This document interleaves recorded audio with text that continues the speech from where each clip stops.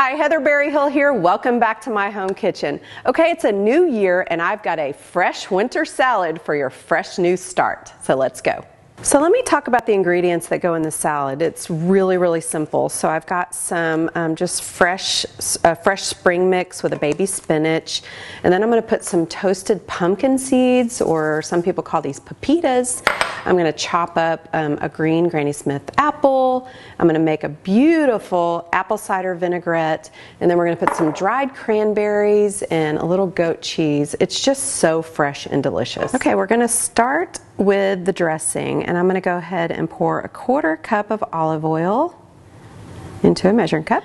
Now we're going to do 1½ tablespoons of apple cider vinegar, and then 1½ teaspoons of honey, and then I'm going to do 1 teaspoon of Dijon mustard. Then we're just going to do a pinch of salt and some fresh cracked black pepper.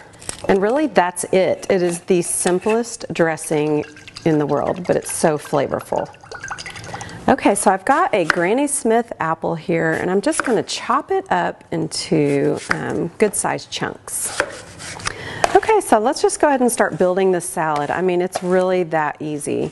I'm going to put those field greens into a pretty bowl. Okay, now I'm just going to add those crispy apples to the top of the salad.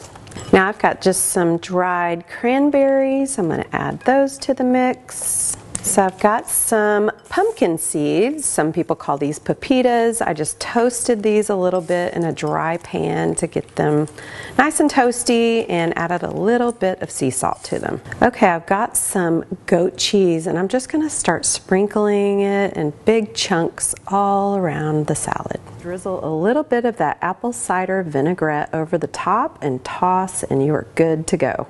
So the only thing left to do is just plate this beautiful salad. So there you have it, a fresh winter salad for your New Year reset.